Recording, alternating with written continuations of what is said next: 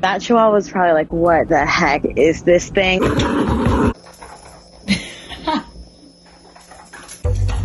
My name's Victoria, and this is Nori's story for GeoBeats.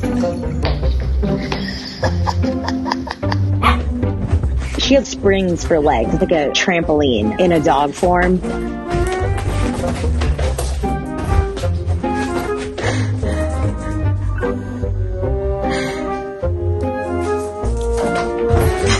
There's literally been people, when I'm just walking here on the street, they're like, what is that?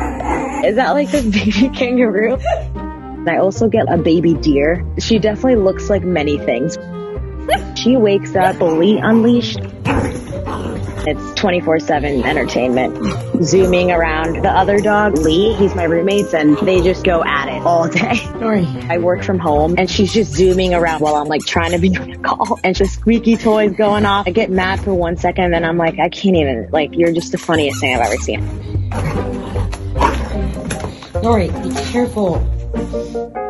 The lady said that it wasn't working out for her, that she got her to keep her chihuahua company because she and her husband are gone for most of the day. But the chihuahua ended up absolutely hating Nori. She was like, I just don't feel like she's for me.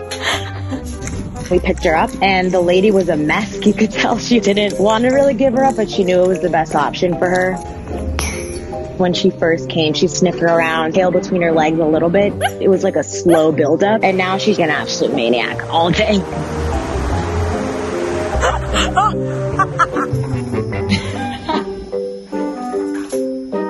Italian Greyhound's known for being super fast, but I swear she floats. Like, I don't even see her.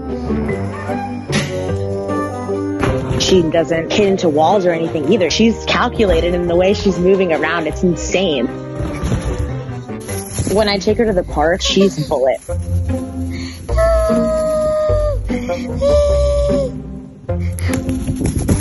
She's a massive snuggler. She just wants to be as close as humanly possible.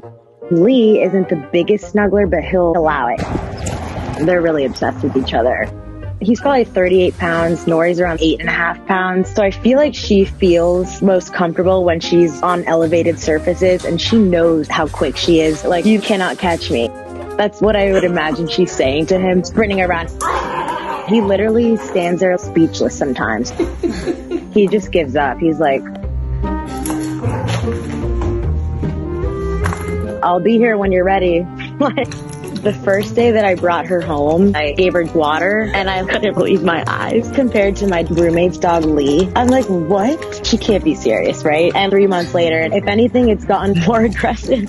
I haven't had more than 20 minutes of a bad day since I've gotten her.